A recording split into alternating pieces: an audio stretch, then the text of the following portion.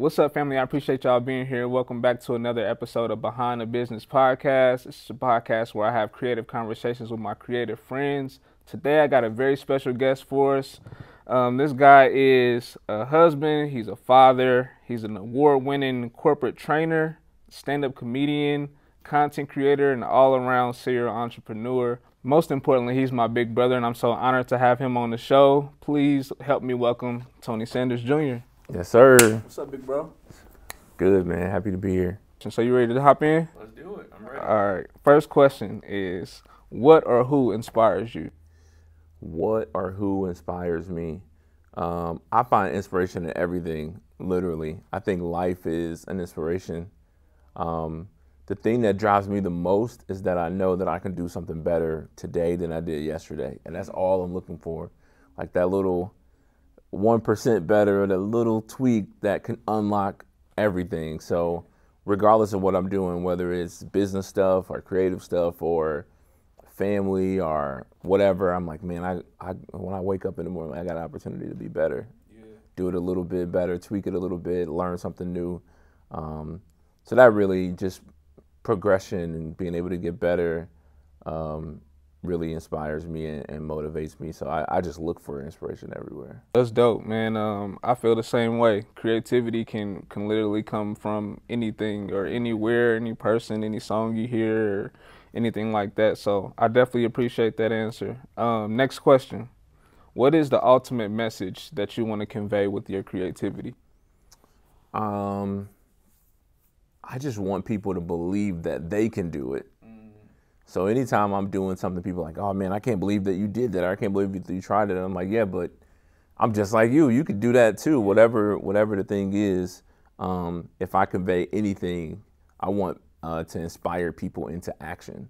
So even though I'm doing a training, it doesn't matter what the topic is. We could be talking about how to have an effective meeting, or we can talk about how to have a great business product launch, or whatever the case is. I want people to understand that, like, you can do it. Like, once we get done talking, I want you to be ready to take action. Yeah. I don't want you to be like, man, I can't. I want you to feel empowered. I want you to be like, man, if he can do that, I can do that too. And I look at a lot of other people, that way too. When I drive by a building and I see a big 20,000 square foot facility with somebody's last name on it, I'm like, yo, I got a last name too. Yeah. I could do that too. They are human, walking the same earth, as me, and I have them as an example. So now I get even more of a step up. So through my creativity, I just want to show people that whatever you see me doing, just know that you could do that same thing too. Man, that's really powerful, because I'm a product of that. You know what I'm saying? You've definitely poured into me and definitely motivated me just to be more creative. So I appreciate that.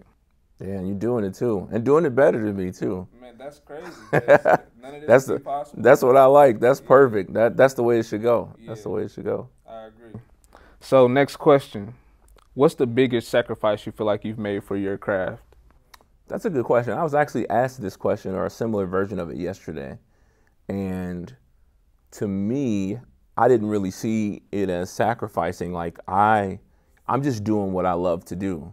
But if I step back and look at my life and other people's lives or people that I'm around, there are some things that they do that I just don't do. And I guess that's a sacrifice, but it doesn't feel like one, because I'm more in love with this thing. I'll give you an example. I don't know what the hottest, latest new TV show is. And I don't care. I don't always watch every movie or stay up on every trend or whatever, because I'm working and I love to do that. Now, there are some things I can keep up with content-wise, like that provides inspiration, that I like how they did it. And so I may watch a TV show or a YouTube video or whatever, like for inspiration, like, man, they shot something like that, I could do something like that. Yeah. From that perspective. And there's some things that I love, but I mean, there's probably some things that I miss out on. There's a lot of things that I get invited to that I kind of have a rule. So having a wife and kids, if I can't bring my wife or kids to the function, then I probably won't go to the function.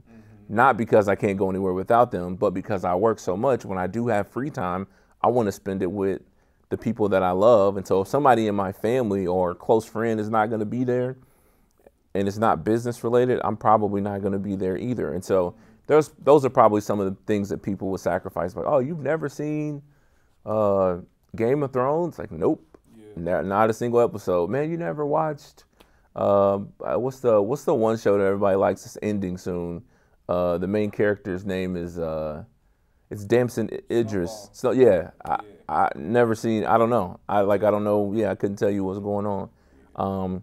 So to me, that's small stuff. But like, I'm working while that's on, and people are watching that. I'm creating something. Right. You know, and when I'm not creating something, I'm creating memories with my family and the people that I love. So I love that, man. Either way, you're creating memories or creating art. Either way, yes, I love that. I'm very similar in that way. Like I'm not always up on the latest. I'm tend to consume content that I want to shoot or that inspires me. So I listen to a lot of podcasts and watch a lot of vlogs and watch a lot of documentaries because that's the lane I'm trying to get into. So that fuels me. That inspires me to go out and create. So I feel you. If I'm not creating, I'm watching something that I want to create one day or that I want to, you know what I'm saying, get into that lane. So I definitely feel you there.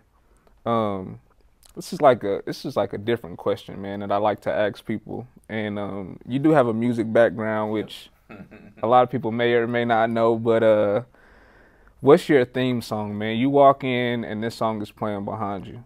That's a good question because it changes over time. I already know it's changed by the day. So yeah, and it depends on what stage I'm walking on, because like if I'm walking on a stand-up comedy stage, it may be a little different than if I'm walking on a public speaking stage or if I'm about to go do a training or whatever. One that I've used before and that I walked out to before is by Big Crit, and it's called Crit Here. And the reason why I like it, getting to the creativity, the beat samples a song that we grew up with. It actually samples Marvin Winans, and the sample is saying "Trust in God." And so, then you hear the sample and then the drums just drop in, and he come in super hype and just saying that like I've arrived.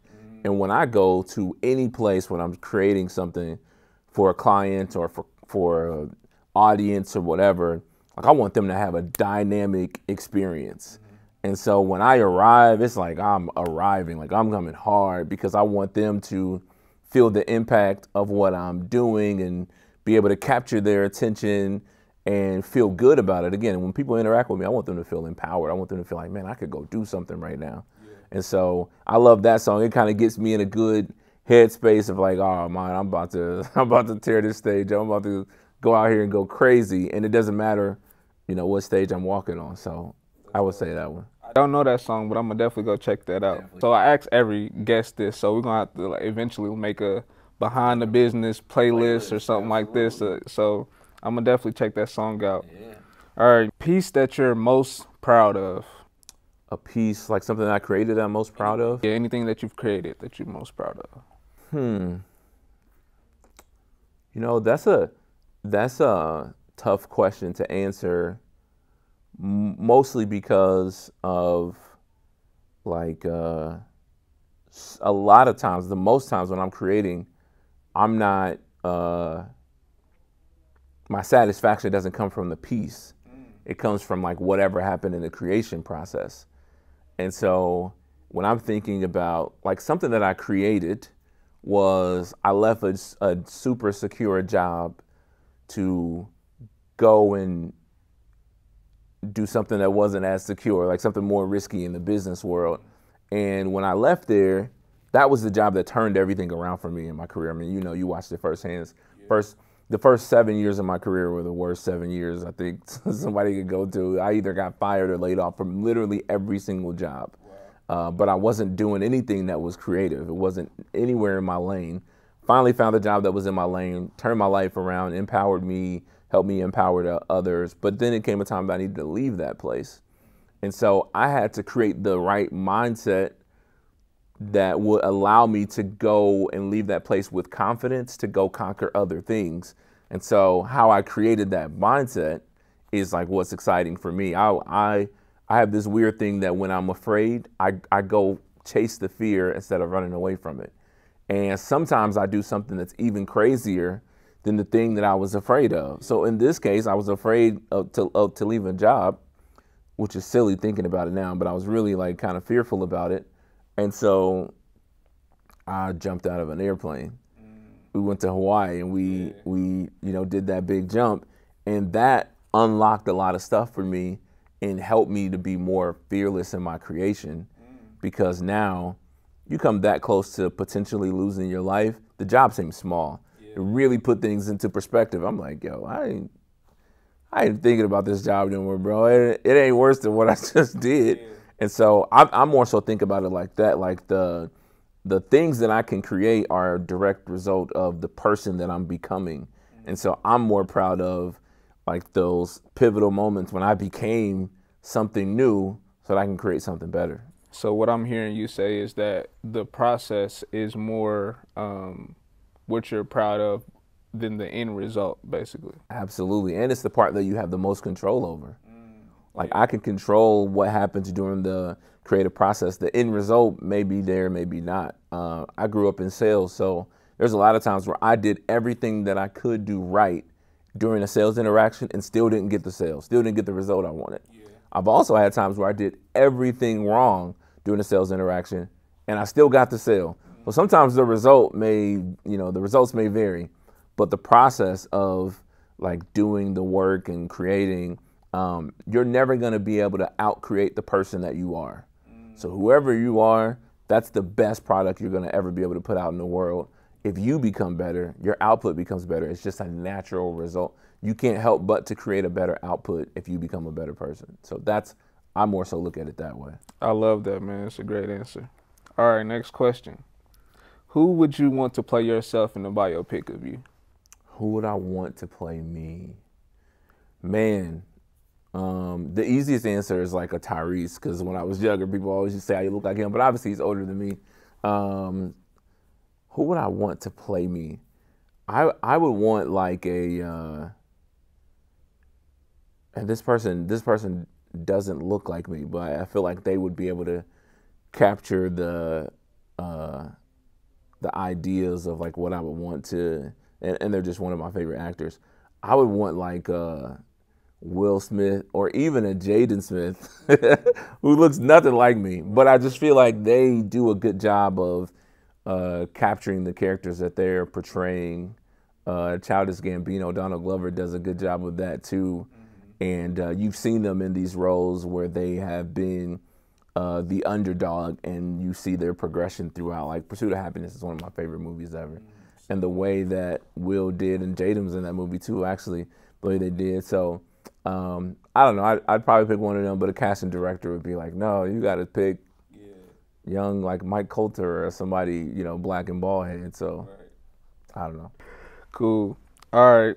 Last question I got for you, man. How do you want to be remembered? I want to be remembered as somebody who trusts in God, and you were able to observe that through my actions, how I treated people, the things that I created, the things that I put into the world, the people I empowered. I want people to remember me when I'm gone in a way that still inspires them into action. I want them to look back on my life and be like, wow, he really did X, Y, and Z. And I know he was able to do that because God put it in him to do that, and God put that same thing in me.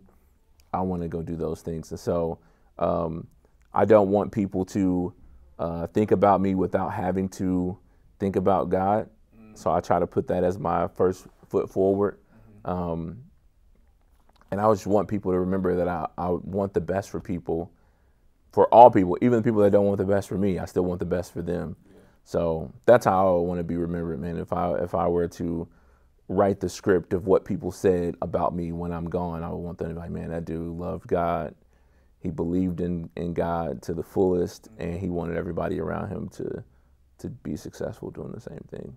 That's great, man. Well, I appreciate your time, taking the time to answer these questions, man, and love all your answers, man. And like I said at the top, that you inspire me, man. I appreciate all the wisdom and everything that you've ever poured into me, and all the help, man, that you've. I mean, you probably don't even know some of the stuff that you've helped me with, in times where I get discouraged, or times that I think I can't do it, and I just think of you, or even call you, or you call me, and it's that constant inspiration and constant love and outpouring that I receive from you, man, and I appreciate it. I appreciate that. You're doing great things, and you just getting started. Like, wait till you really get going. People ain't gonna be ready, man. You just getting started. Appreciate it, man. All right, this is your camera right here. You can look at them and tell the people how they can get in contact with you, your socials, and everything you got coming up. But I am everywhere on social media at Tony R. Sanders. That's TikTok, that's Facebook, that's Twitter, that's LinkedIn. If you want to email me, you got a question about growing your business, tony@gallo.co. And I look forward to hopefully meeting you guys one day. Yes, sir. With that being said, that's another episode of Behind the Business Podcast. I appreciate y'all for being here. We'll see y'all on the next one. Dope. That's good.